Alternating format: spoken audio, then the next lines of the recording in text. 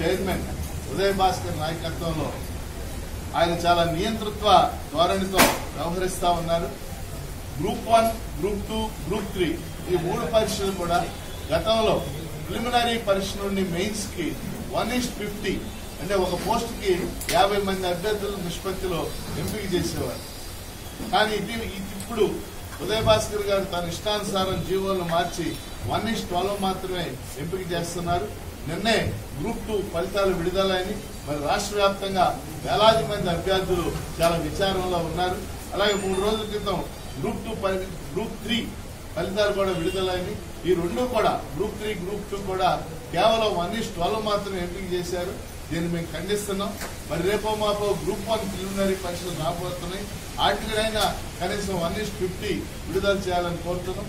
మరి సందర్భంగా కొత్తగా ఏర్పడిన జగన్మోహన్ రెడ్డి ప్రభుత్వం ఏపీపీఎస్సీ పనితీరు మీద దృష్టి సారించాలి. ఖచ్చితంగా ఏపీపీఎస్సీ చైర్మన్ కి సంబంధించి తగిన చర్య తీసుకోవాలని మేము డిమాండ్ చేస్తున్నాం. ఏపీపీఎస్సీ చైర్మన్ చేసే చర్యలన్నీ కూడా గ్రామీణ అభ్యర్థులకి, పేద అభ్యర్థులు, ఈ పరీక్షలు రాసే అభ్యర్థులకి వ్యతిరేకంగా ఉంటున్నాయి. కాబట్టి రాష్ట్ర ప్రభుత్వం తక్షణం స్పందించాలి. జగన్మోహన్ రెడ్డి గారు అలాగే అజయ్ కల్లం రాష్ట్ర ప్రభుత్వ ముఖ్య సలహాదారుడు కూడా ఈ విషయాల మీద స్పందించాలని మేము డిమాండ్ చేస్తాం.